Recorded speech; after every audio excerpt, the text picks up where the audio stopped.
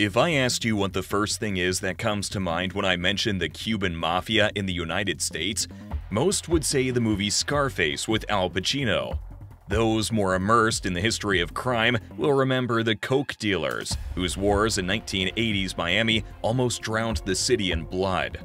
However, few will mention Jose Miguel Battle and the Corporation Gang, and that they were the ones who received the very name Cuban Mafia.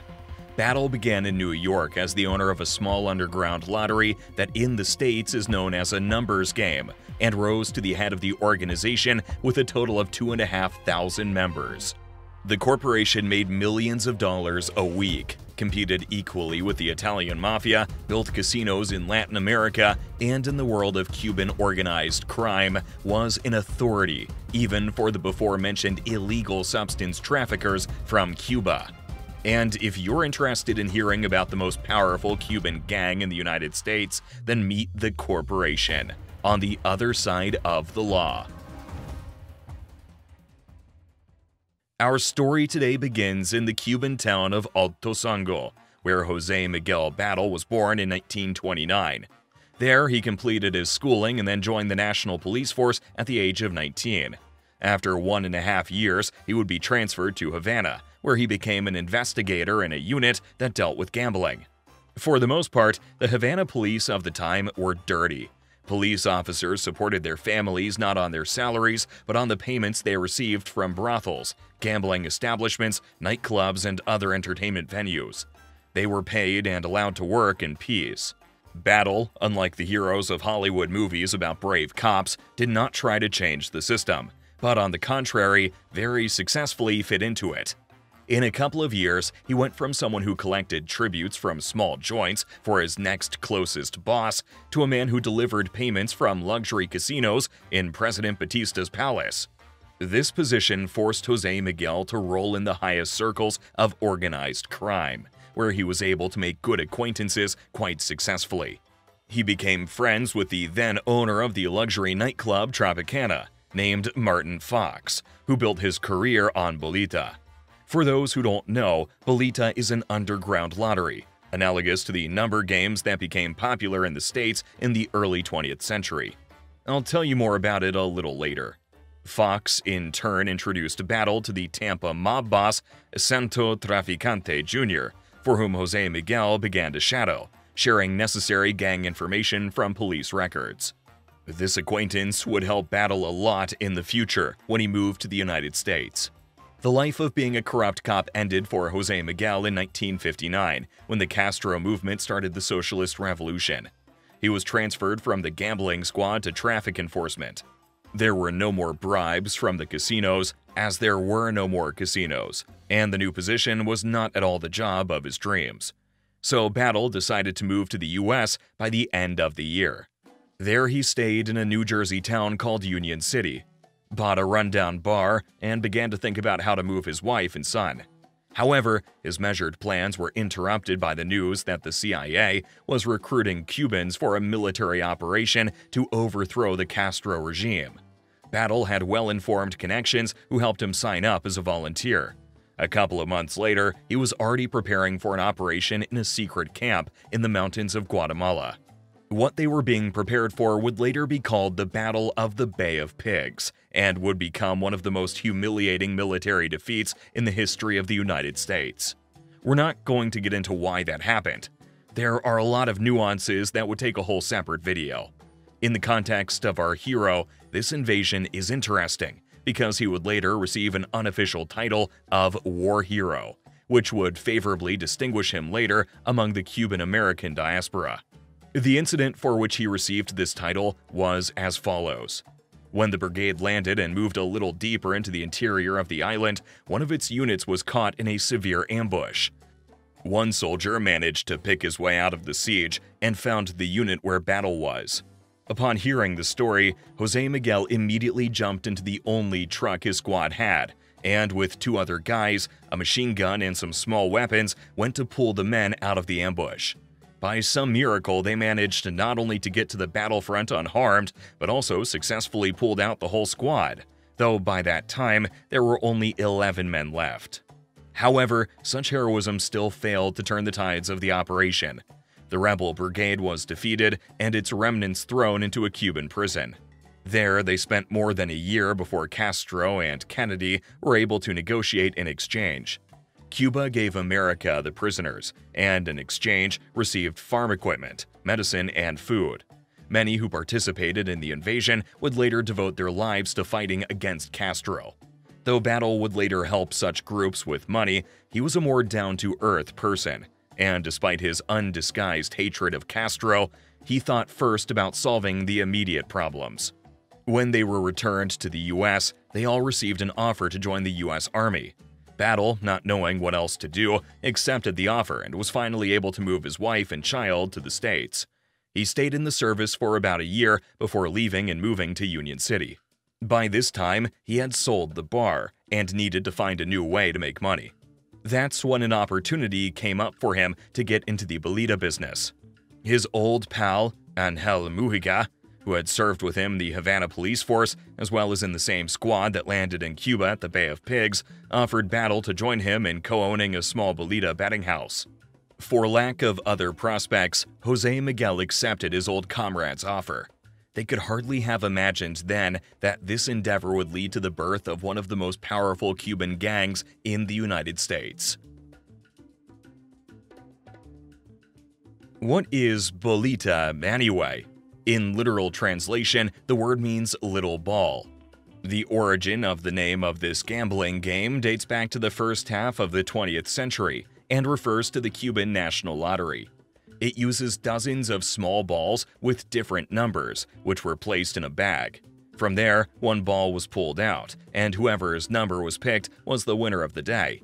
Since not everyone could afford to play the Cuban National Lottery due to low incomes, clever street hustlers started taking bets on it for several times less than the amount needed to play the legal lottery. Thus, bolita was born. Anyone, even the poorest Havana resident, could come to a boletero and bet a few pesos. Over time, the Cuban National Lottery was not the only way to determine a winning number. Most often, boleteros were oriented on horse race results at the racetrack. In this case, each boletero determined for himself how exactly to get the winning number. Some had up to 100 numbers, some up to 500, and the especially wealthy could bet up to 1,000. Accordingly, the coefficient which your sum was multiplied by in the case of a win was equal to the amount of numbers in the drawing. That is, times 100, or 500, or 1,000, if you go by the numbers that I mentioned earlier. And since the minimum bet was equal to the minimum denomination of Cuban currency, practically all the inhabitants of poor neighborhoods played bolita, from the lowlifes to the grandmas. After all, considering the conventional 1 peso, there's not much you can buy with it, so why not try your luck and turn it into 500 or maybe even 1,000 pesos? Bolita became the national pastime of the poor. People developed whole systems on how to pick the right number, and esoteric hustlers came up with special dream books that helped determine the right number to bet. In the 1960s, Cubans began to flee en masse to the U.S. from the Castro regime, and along with them came a lot of other national characteristics, among them the love for bolita. Sooner or later, inadequate supply had to appear to meet this demand, and it was Jose Miguel Battle who provided it. When he accepted his colleague's offer to become a partner in his bolita operation, he found that the enterprise was extremely small and had no chance for rapid growth, because no matter how trivial it sounds, everything depended on money and connections. First, contacts in the police and with politicians were needed, so that when expanding it would not receive constant raids. And secondly, funds were needed to cover the winnings. The more people there were betting, the higher the chance that the winning number would have a huge payout. That's where Battle's Cuban connection came in handy. He contacted Santo Traficante Jr. and arranged a meeting. At the meeting, he explained to the mafioso that he wanted to build a large bolita business in the Cuban enclaves in New York and Union City, but he needed the help of Cosa Nostra to do it. Battle offered to pay a monthly percentage of his profits, and in return, he wanted protection from the authorities and help in covering especially large winnings. Santo Traficante promised him that he would talk to the local bosses, but it would still be up to them to decide. After that, Battle had 2 meetings. One with Sam de Cavalcante in New Jersey, who headed the local family at the time. The other in New York with the Genovese family representative Anthony Salerno. Santo Trafficante attended both meetings and helped Battle negotiate a partnership with them. Thus, the foundation of the corporation was laid. Gaining the support of the Mafia, Battle's organization began to grow by leaps and bounds. I say Battle's organization because his partner, who called Jose Miguel into the business, could not cope with the pressure and gradually receded into the background. After a while, he fell completely out of the business. Battle, on the other hand, built up an impressive bolita operation in a couple of years, spread out in the Cuban quarters of New York and Union City. The system was set up like a real legitimate company. At the very top was Battle. Below him were the bankers, the people who ran one or more of the betting shops. The bankers, on the other hand, had a lot of people under them. First, there was the branch that dealt with taking bets. It included runners, those who directly accepted bets on the street. And there were so-called office workers, people who sat in special apartments where runners brought bets and accepted money. Secondly, there were accountants who kept records of all the finances of the organization and distributed payments, ranging from gang members' salaries to bribes for politicians and cops. Third, there was the power block. These guys were in charge of security. They took out the guys who decided to bail on the organization, handled if any runners got robbed. They guarded the offices, and most importantly, they were in charge of moving the money from the offices to the accountants and then to the stash houses. This whole complex system brought their owners about $50,000 a day. Did all that money go into Battle's pocket? Of course not. It was necessary to pay people, to give the promised share to the mafiosi, and most importantly to appease politicians and police. So, Battle paid the Union City Chief of Police Herman Bolt, who left him off the hook with the city's mayor, William Musto, who also received money from the corporation. Such acquaintances made Jose Miguel a very influential man in town, and later he would further penetrate into local politics by helping various people get their positions. However, even these connections could not keep Battle from being persecuted by the authorities. As soon as Bolita's business became visible to the public eye, the FBI went after Jose Miguel and the corporation. They developed the case for about 4 years, and in 1970 finally handed it over to the prosecutor's office. It went to trial in July of that year. 14 people, including Battle, were accused of conspiracy to organize illegal gambling. Jose Miguel made bail and fled to Spain.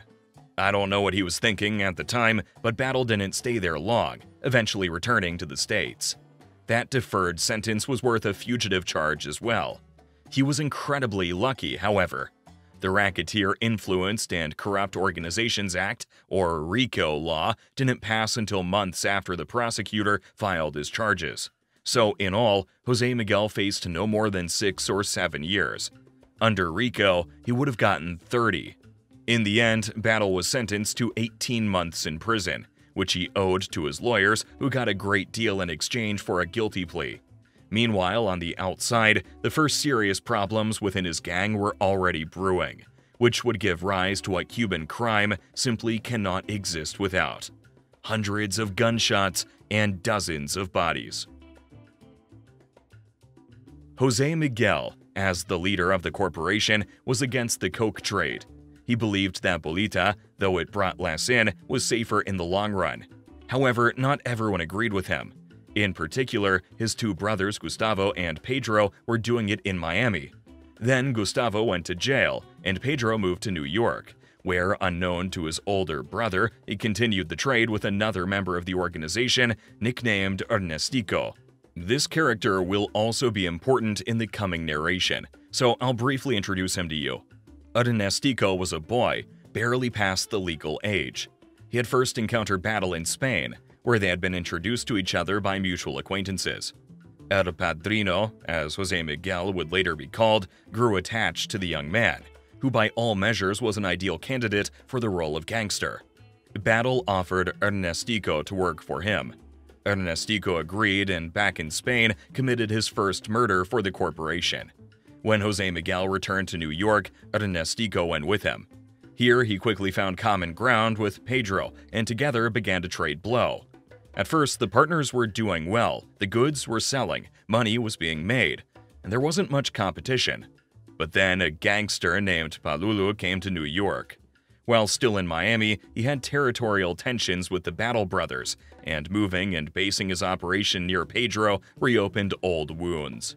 The open conflict began when Palulu's men started selling in Pedro's territory, and Ernestico killed those men and took $20,000 worth of merchandise.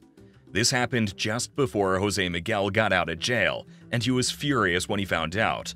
Not only was Gustavo already in jail because of this business, but just a few years earlier, he and Pedro had almost been killed in Miami in a similar conflict. Battle ordered Pedro to quit immediately and keep a low profile for a while. However, though he stopped trading, he could not stop the partying, and it eventually ruined him. A shootout took place in one of the bars where Pedro crossed paths with Palulu, and Jose Miguel's brother was killed. On the one hand, El Padrino was grief-stricken, and on the other, intoxicated with a sense of revenge that would consume him for many years, since Palulu turned out to be one extremely lucky son of a bitch.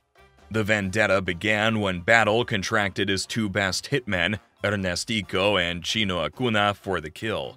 The two guys had been searching for Palulu for months. During this time, they managed to torture a couple dozen of his associates and sent about the same number to the other life. Then they finally managed to find out where he was. Palulu met with his remaining partners on certain days in the park. That's where the killers went. Palulu saw them coming and started to run away. During the chase, they managed to shoot him, but since the police arrived so quickly, they couldn't get a good shot off. As a result, Palulu was taken to the hospital with multiple wounds in his leg, which had to be amputated. Later, right after the hospital, he would end up in jail for the murder of Pedro Battle, and Jose Miguel would make more than another attempt to kill him, which we'll talk about later. Right now, however, another problem was surfacing for El Padrino. After Pedro's death, Ernestico started to get out of control. He was no longer allowed to trade blow, and the money he was getting as a soldier in the organization was clearly not enough for him. So he began to pester Battle to promote him to banker. Jose Miguel eventually gave in and appointed him. However, Ernestico did not cope well with the work of a banker, incurring only losses, and so El Padrino removed him. Offended by Battle, Ernestico decided that he would make his own way and began to use his authority as an assassin to borrow large sums from other bankers and not pay them back. Eventually, he came across one who simply sent him away. Then a terrific idea came into Ernestico's head: kidnap the banker and demand a ransom from the corporation. But the kidnapping failed. The banker saw Ernestico's face, and the murder that was supposed to clear the debt failed. The other bankers then organized a meeting in which they expressed their displeasure with Ernestico to Battle. Everyone knew that he was like an adopted son to Jose Miguel and were afraid to speak out on their own. El Padrino listened to his men and agreed with them. Ernestico had to die. The first attempted hit was made in New York, but ended in failure. After that, Ernestico fled to Miami. There, he was shot a couple more times, but also without much success. The most serious injury was a forearm wound. That's when Jose Miguel decided he had to take matters into his own hands. He, along with the organization's top killers, went to Miami. With the help of the local Cuban underworld, they managed to figure out Ernestico's new hideout. Battle went on the hit with his men, personally putting a bullet between the eyes of his adopted son. Ernestico was in an apartment when the hit took place, along with his girlfriend, Idalia Fernandez, who by some miracle managed to survive. The police found her in a pool of blood and immediately sent her to the hospital. Idalia became the first witness in Ernestico's murder trial. The second was his friend Charlie Hernandez. He was very close to Ernestico and had also been involved in several robberies of Bolita bankers. Logically, he should have been the next victim, so to save his life, he started snitching. Charlie gave investigators the whole backstory of the assassination attempt, describing Battle as the main suspect. And Idalia identified one of the assassins as Chino Acuna. She didn't say anything about Jose Miguel's involvement out of fear. Then, in the course of the investigation, more people were found who confirmed the testimonies of the two main witnesses. They also proved Jose Miguel's personal participation in the hit. The case turned out to be settled, and Battle received 30 years in prison. And that would have been the end of the Cuban Godfather's story before it even began, if it hadn't been for one thing. His lawyers found the smallest loophole they could find. They appealed because the text of the conviction was too vague. Conventionally, it read, "The defendant conspired with Chino Acuna or other unknown persons." Such wording was too ambiguous. It was unclear whether he conspired with Acuna or with someone else. If there had been a conjunction and the text read "and" instead of "or", then there was no question. But these kinds of mistakes allowed the defense lawyers to get the case revisited. From there, the defense attorneys went to the prosecution and offered a deal. They would withdraw the murder charge and Jose Miguel would plead guilty to ordering the murder. The prosecutors agreed, but they did not yet know the most important thing. Battle had a more cooperative judge at the new trial, if you know what I mean. So instead of last year's 30, he only got probation. And while El Padrino didn't get punished, these events changed him. Bolita was making him a lot of money. He had the politicians of the whole city in his pocket, and the law couldn't get to him no matter what he did. All of this was changing the way the former corrupt cop and Bay of Pigs battle hero looked at the world, turning him into a ruthless crime boss. And soon enough, every member of his organization would feel it. While the Ernestico murder trial was underway, Battle had been in prison for over 2 years. During all this time, on the outside, the organization was run by his son Miguelito, and the only Jewish banker in the organization named Abraham Rides. He had known Jose Miguel since Havana, and because they were old friends, brought him into the Bolita business. Rides showed himself to be a very good manager with an excellent grasp of finances. That's why, when Battle was taken down, he asked Abraham to help Miguelito manage the corporation. And despite the almost 20-year age difference, the two men understood each other perfectly. They were both eager to take the organization off the streets and into the legal sector. It was during that period that they began organizing a network of legitimate companies centered in the trade and clothing industry. These firms would become the last hubs where Bolita money was turned into legal income. The whole system looked like this. The money received from Bolita was invested in fake companies opened for third parties somewhere in Panama or the Antilles. And these companies would lend money to the legitimate companies of Battle Jr. and Rides, which were located in the US. Then the money would go through the legitimate companies and come out crystal clear. The debt to the fake companies, of course, was repaid only on paper.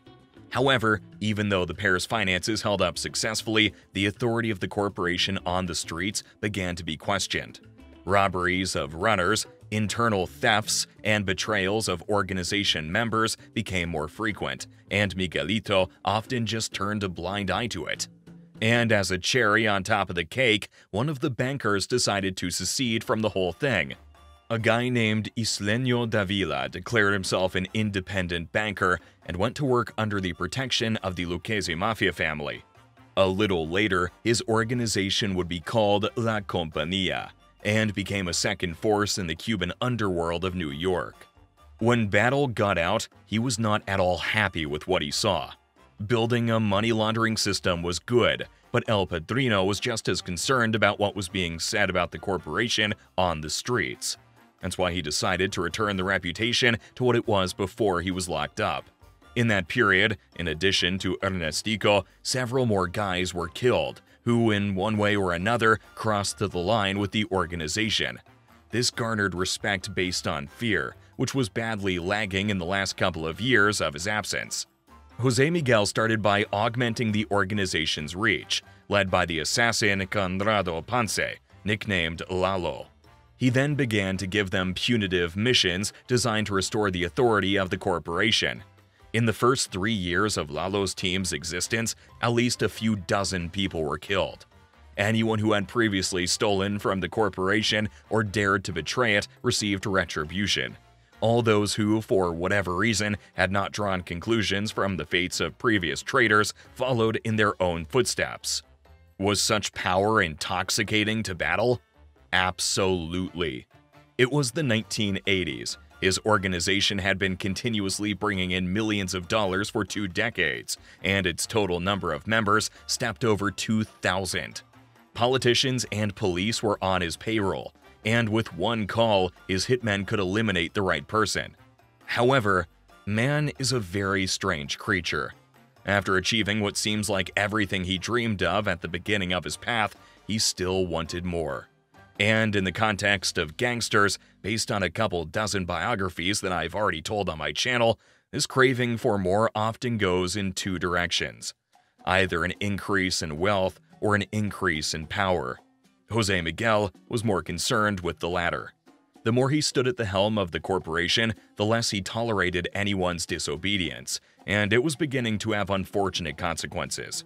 Even the longest-standing and most loyal members of the organization could come under attack. And here, the most characteristic example is the assassination of Angel Mujica, who had gotten Battle into the bolita business.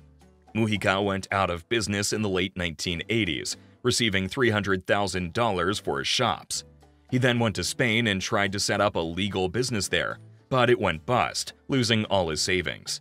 Then Mujica returned to New York and opened a small bolita joint. Angel realized that he would have to work in Battle's territory, and to avoid controversy, went to an old friend for permission to return to the business. At the meeting, Jose Miguel was extremely cordial and convinced Mujica that he could continue taking bets. But as soon as he left, Battle told his men that he was opening a contract to kill Mujica.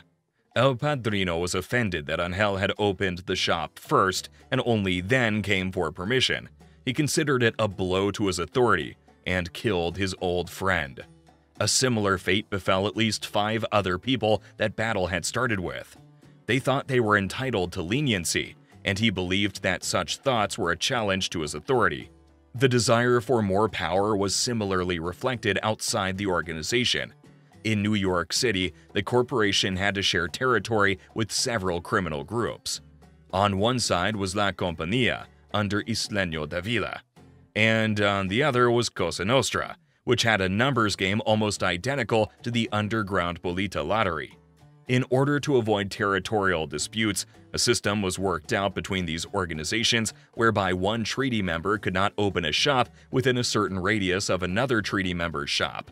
The rule was perfectly observed until 1982.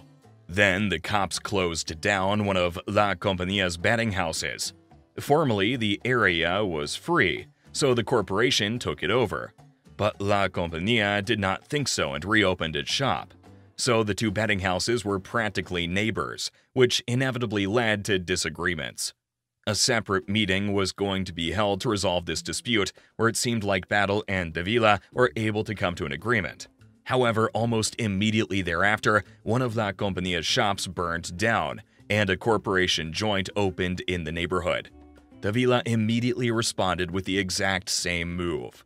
After this, a meeting was again organized with Davila, Battle, and representatives of the Lucchese family. Then the representatives of the Genovese family, which did business with Jose Miguel, also tried to appease the Cubans by organizing a meeting. Finally, in 1983, they all came together. Genovese, Lucchese, the corporation, and La Compañía. But none of the meetings had the desired effect. Moreover, right after the last one, a member of the corporation was killed, and the shooters were identified as members of the Lucchese family. Plus, having seen the disagreements between the Cuban boleteros, even despite the peaceful meetings, the Luccheses continued to quietly occupy the corporation's territory. And all of this combined eventually led to a string of arson attacks on illegal lottery outlets. Battle was not afraid to challenge the Cosa Nostra and actually fought it for 2 years, from 1983 to 1985. This conflict claimed the lives of several dozen people, including 8 civilians, and was also characterized by the largest number of fires, which was common in the history of criminal organizations in the US. Illegal lottery outlets burned more than 60 times during those days. The arsons died down only when a little girl was involved in one of the fires. That incident shook up the public, and the criminals eased up. Whether they had peace talks after that is not known, but the conflict after this incident came to a pause. By this time, Battle himself had already moved to Miami. There, he built a kind of ranch with a total area of 22.5 acres, where Jose Miguel played the role of farmer. He hired people, some of which cultivated the land, while others were engaged in breeding fighting roosters. El Padrino, on the other hand, just walked around it all, and he must have been reminded of his childhood days in a small Cuban town. On top of that, Battle started running into the biggest local boletero in Miami, named Oscar Alvarez. El Padrino felt that the local bankers should pay him a percentage since he had moved to Miami. The local bankers didn't agree, so Jose Miguel decided to get the message across through a hit and run on Alvarez by attempting to kill his right-hand man, Gerardo Zayas. Surprisingly, Alvarez did not retaliate, but simply went out of business and left Miami. Most of the remaining bankers defected to the corporation afterward. However, that was not El Padrino's main victory during this period. He was finally able to get his brother Pedro's killer, who was proving to be a miracle of survival. And what I tell you next is more like the script of some dark comedy than a real story. Truly, life is the best writer. When Palulu survived the first assassination attempt, Jose Miguel put an open hit on him for $100,000. Enthusiasts were found almost immediately, and already in prison, Palulu was stabbed in the back. However, he remained alive. After this incident, he spent the rest of his sentence among hardened criminals in a cell block for prisoners whose misdeeds could cost them their lives. In prison, Battle was unable to get his brother's killer. When he did get out, however, he was almost immediately tried for murder. A hitman, wanting the $100,000, caught up with Palulu on the street and opened fire. A gunfight ensued, resulting in Palulu being shot in the chest. And yes, he survived again. He also got jail time for illegally carrying a gun. Released from prison after 2 years, he again got into a shootout with bounty hunters after that $100,000. This time he came out unscathed, but again went to jail for illegal possession of a gun. Upon his release, Palulu returned to New York again. But this time, Battle had already closed the contract and entrusted the hit to his chief enforcer, Lalo Ponce. He did everything perfectly. Hid in the foyer of Palulu's house, waited for him to walk right past him. He came out of his ambush and shot him in the back of the head. Palulu fell to the floor but survived again. The bullet somehow magically entered the skull but didn't hit the brain inside. That's when Battle decided to go into action himself. He took the organization's top killers, picked up Palulu outside his house, and literally made a sieve out of him. 11 bullets are pulled out of Palulu's body by the doctors. But yeah, he didn't die this time. It was a tough surgery, several days in a coma, but he stayed alive. By this time, the rumors that Palulu can't be killed and that he's El Diablo were already in full circle on the streets. And since such talk could badly stain the authority of the corporation, Battle decided to take a risk and sent a killer to finish the job right in the hospital. After sneaking into the room, he fired several bullets at Palulu at close range. A couple in the heart area and a couple in the head. And this time, no miracle could save Palulu. Pedro Battle was avenged. Jose Miguel then threw a party in Miami that lasted almost a week. He and his cronies got drunk and indulged in carnal pleasures, claiming that his brother could now rest in peace. However, that was probably the only reason to rejoice. The rest of the time, Battle was extremely tense. When he left for Miami, he left his brother-in-law, Nene Marquez, in charge of the organization. He did this not only to get high in his luxurious home without the pressing issues of business, but also to distance himself from the then-raging war with the Mafia. With all the conflict with the Mafia, the endless series of murders in the Cuban underworld, and the increasingly visible Bolita operation, the authorities were forced to reconsider their views on the Cuban crime issue. And Battle, as the most visible part of that world, was attracting the most attention. Actually, that's why he went to Miami, to play the role of a retired criminal. However, immediately after the hit on Alvarez, the authorities received information from informants that Battle was continuing his activities there as well. This information reached El Padrino very soon. It was clear that the attempt to get off the radar failed, and it was necessary to think of something else. In the end, this something else was the first casino in Peru and a move there. The story began when several businessmen from Peru asked for help in finding an investor from an acquaintance of Battle's named De Villiers. They claimed they could get permission to open a casino in the country's capital. They themselves did not have the money but were ready to help with their connections in political circles. In return, they wanted a small stake in the casino. De Villiers offered it to Jose Miguel, and he gladly agreed. The only catch here was that Battle had never run a casino. You might argue, well, what's the big deal? Hire some knowledgeable experts and it's a cakewalk. Well, that's true, but only in theory. In reality, Battle did hire knowledgeable people, gave them good salaries and a cut to the manager. Everything was fine for a while. The manager put together a great team, and the casino itself was a rave, since before then there were no establishments like it in the country. But then competitors began to open up, and Battle, who by that time had completely lost control, arrived in Peru. More and more often, he began to wipe his nostrils with blow. Jose Miguel behaved in the casino like some medieval prince in his castle, doing whatever he could think of. He was always drunk or stoned, disorderly, harassing women, and threatening to kill someone every day. Moreover, his new mistress got the opportunity to decide on the personnel affairs of the institution, though somewhat nervously. After that, her numerous relatives started to appear instead of experienced employees. The manager was the first to go. Then the head of security left. He warned Battle that snorting powder in the hallway under the cameras was not a good idea.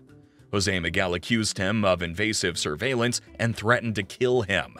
After that, there was a constant turnover, because no one wanted to work in such a mess.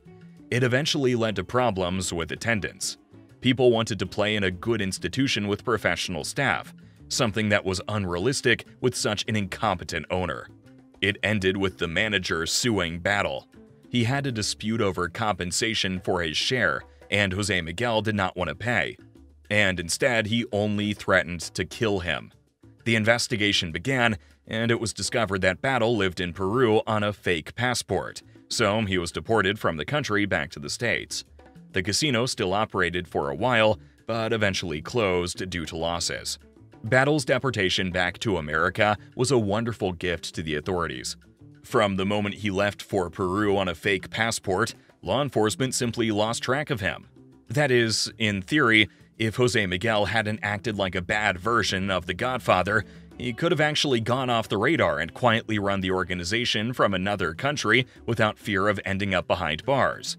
Now that he was back in the US, the chance of going to jail again was multiplied, as the authorities had been trying to pull this off for a very long time, and weren't about to stop. A couple of times they even came quite close to doing it. First, they almost caught Battle in a killing contract. They intercepted a call from one of his subordinates who was arranging a hit for another man. And then they started listening to Jose Miguel's cell phones, waiting for that subordinate to call with a report on the outcome of the case. The whole thing blew up literally a few steps before the finish. El Padrino somehow found out about the wiretap and stopped talking business on the phone. Most likely, Battle had his own man among the investigative team, because a similar scenario repeated several more times. When a couple of steps before his denunciation, Jose Miguel stopped all actions that could indicate his guilt. Another way to put Battle away was to try to get his hitmen to talk. Someone from the corporation was always going to jail, but none of them wanted to cooperate. Jose Miguel took very good care of his hitmen while they were incarcerated. Their families weren't left needing anything, and neither were they themselves, receiving constant money transfers to their prison accounts. The Bolita bankers were similarly silent. They were busted from time to time for illegal gambling, money laundering, or tax evasion, but none of them, even if they pleaded guilty, ever said a word about El Padrino. Everyone knew how it could end, and no one wanted to repeat the fate of Idalia Fernandez, the witness from the Ernestico case who was found dead on the floor of her own apartment. So when Battle was deported from Peru for entering on forged documents, the authorities jumped at the chance. Forging documents was a federal offense, and this was a great chance to get a hold of Jose Miguel. Some months after his return, and all the bureaucratic nuances, police obtained an arrest warrant for Battle, as well as a search warrant for his luxury home in Miami. There, law enforcers found, among other things, a loaded shotgun and a pistol, for which there was no authorization, as well as indirect evidence that Jose Miguel was one of the sponsors of radical anti-Castro formations. The latter would have no effect on his fate, but was a good marker that he had never come to terms with the loss of his homeland. On the charge of passport forgery, lawyers were able to get a suspended sentence for Battle for pleading guilty, but the case of illegal possession of weapons went to trial, where Jose Miguel received 18 months in prison. He was released in March 1999. At first glance, El Padrino by that time looked like an ordinary 70-year-old man with health problems, but in the corporation, he was still an undisputed leader. To the new, younger members of the organization, he was virtually a legend, a man who had built an illegal business from scratch, bringing in millions of dollars a week, and yet had never served 10 years in prison during his entire career, constantly evading punishment for his crimes. That was until 2005, when law enforcement arrested him in a RICO case surrounding the corporation. They had witnesses who could corroborate Battle's connection to a series of arson attacks on illegal lottery outlets. As a witness, they had Vincent Gaffaro, a man who was the corporation's contact with Tony Salerno and the Genovese family, and who could attest to the existence of a conspiracy to run illegal gambling operations with millions of dollars in sales. And Robert Hopkins, La Compañía's contact with the Lucchese family, who could verify the same as Gaffaro. Plus, the authorities had pulled up a couple of cases of money laundering by corporation members, as well as uncovered a system where Miguelito and Rides were funneling Bolita money into the legal sector. Of course, there was no shortage from the casinos. Law enforcers were able to prove that they were being used to launder the cash money being brought there from the U.S. In 2006, more than 20 people, including Jose Miguel Battle, were to be tried in this case, but only 9 went to trial. Someone admitted to being guilty in advance, and someone completely flipped to the side of the witnesses. The trial itself lasted 6 months. El Padrino pleaded guilty after 2 months of proceedings and received 20 years in prison. His son Miguelito received 15 years in prison. Abraham Rides first switched sides and became a witness, but not getting enough benefit for it, was given the same 15 years, and in the end committed suicide. After his trial, and in view of his deteriorating health, Jose Miguel was authorized to be treated in a foreign hospital. He was accepted by Colombia, where he spent his last years. By that time, he had already been diagnosed with chronic obstructive pulmonary disease, liver sclerosis, and hepatitis B, as well as kidney and liver failure. He eventually died of the latter in August 2007. After his death and the sentencing of its top gang members, the corporation lost its former credibility. As of now, there is no evidence to suggest that they're a serious force in the American underworld.